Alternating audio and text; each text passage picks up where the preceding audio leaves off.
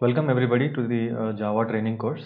So we have been working with multiple data members in class and different classes, but we also need to understand how memory is being managed.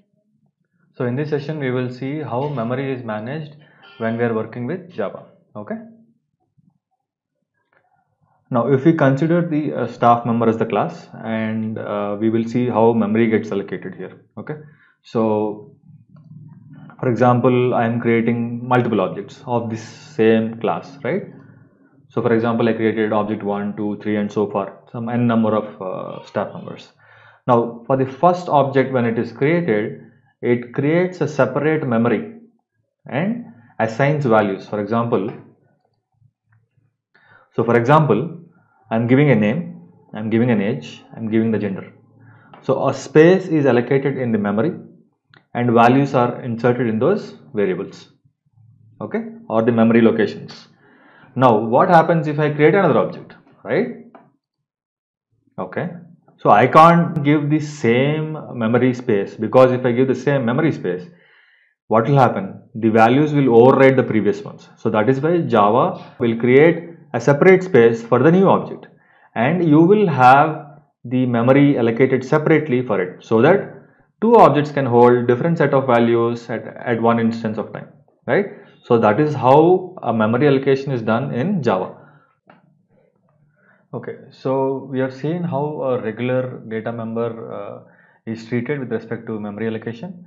Now we will look at variables like static. So in order to understand how a static variable works, I am introducing a new variable called count. Okay, so if you see here, I have created a count variable here. So unlike regular data members, for the static data members, the memory is allocated one time when the class is created. Okay, and it will also have the default value assigned to it. Now, what is the difference now in regular data members and static data members, right? So what happens is, whenever a static data member has been given in a class, the memory is allocated one time with respect to class. That is, even if multiple objects are created out of the same class, the count will not have additional memory for each object. Okay, so the class itself will hold the memory for the static, and because of this feature, we need not even create objects if we want to access the static members, because the memory is allocated when the class is created at the runtime itself. Okay, now we will see an example as how we will use this static member in our code. So here is our staff member class, where we already have written some code. You have all seen this. Now what I will do, I will add the count, which is static count. Okay, so I have declared a count as a static integer for staff member. Now what I will do is, I will try to access this without even creating an object, or maybe what I'm saying is, I will not access using an object. I will directly use a class name and then I will try to access and see if it throws any error. Okay, this is all existing code.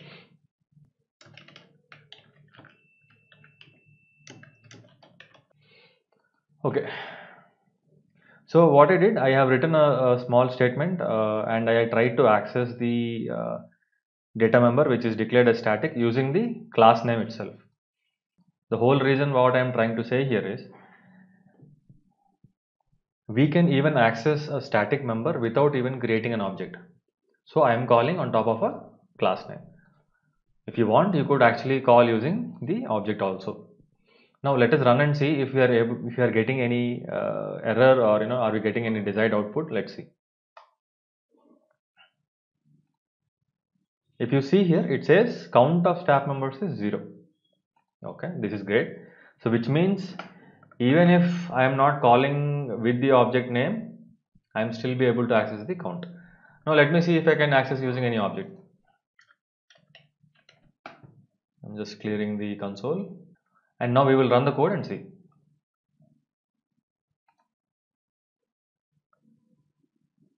Okay, even now you are able to access the member and we got the value. which means irrespective of whether we create an object or not create an object, we will be able to access the members which are declared as static. Okay. So now how do we use this static keyword and static data members? Now let us understand a particular scenario here. For example, I want to maintain a counter variable which will basically have the count of number of staff members available. Okay. So now if I have to increase the count, it should be common for all the objects, right? It can't be specific to each object. So that is why we will use static. So now let us see how we can utilize this static data member and find out the total number of staff members that are being created. For that you may have to make a little modification to the code. So I am doing it here.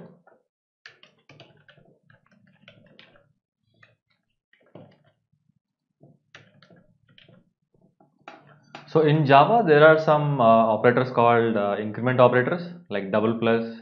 Okay, we can even say double minus. So what does this mean is, this is same as count equal to count plus 1.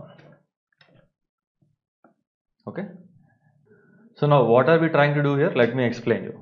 So what is this? Staff member is a constructor. This is with empty parameters and this is with a single parameter. So what is happening here? Whenever we create an object, one of these constructors will be called based on what kind of constructor you are calling, right? For example, if you see here, we are using both the kinds of constructors here to create an object. Now,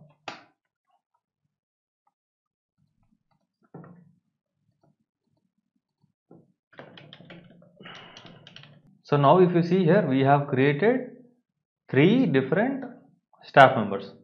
So ideally the total staff member count should be 3, which means the constructor will be called 3 times minimum, right? Now whenever a constructor is called, we can basically see that we have added a code to increment the count variable, but this count variable is common across the class. It is not specific to a single object, which means the value will persist in this variable and it will keep on increment. Okay, let us now execute and see if it is working or not. Okay, if you see here, it shows count of staff members is 3.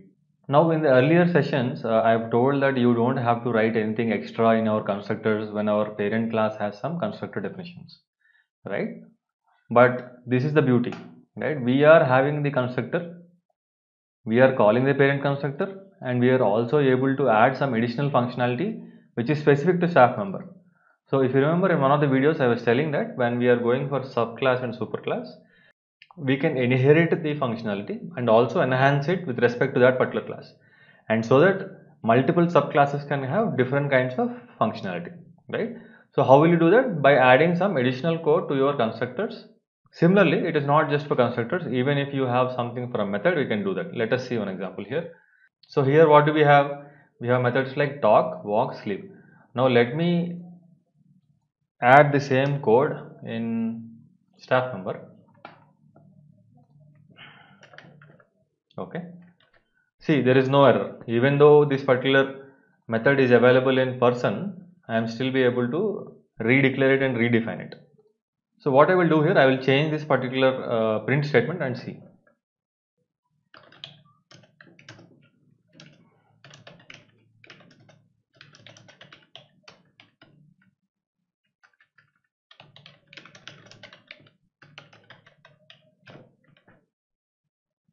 So what did we do here? We have taken the method which is given in our superclass and we have pasted here, and I have modified the functionality, that is whatever code is available inside the talk method. Now let us see, we have already called talk, right? Now let us run this program and see what will happen. So earlier it was printing called method talk, which is from person, right? Called method talk. Now because we have changed it to something else, let us see if it is printing call method talk or maybe name is speaking as a class. When I say name, it will be the value of that particular object, the name. So here if you see, it prints Vas is speaking in a class, right? So it did not print whatever is available in the parent class. So this type of overriding the functionality which is present in the superclass is called function overriding. When we have similar kind of methods with different input parameters, it is called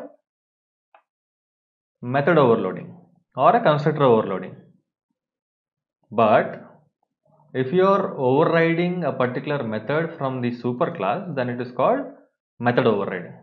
Now, sometimes what happens is I still want to have the functionality which is present in the superclass. So what will I do? I will say super.talk. So what will happen now? Whenever we call the talk method from staff member, it will call the talk method of the parent class, the superclass, and also extend some functionality. So let us now execute and see. So instead of printing that Vas is speaking in a class, now there will be two statements that will be printed. So if you see here, it says called method talk and Vas is speaking in a class. So we are overriding the method in the superclass and extending some additional functionality. Okay, so this is how you do function overriding. I hope you got an understanding about how memory is allocated in Java for different kinds of data members or methods. I'm hoping that this content is valuable. I would request you to subscribe and hit that bell icon so that you will receive all the videos that I'm releasing on regular basis.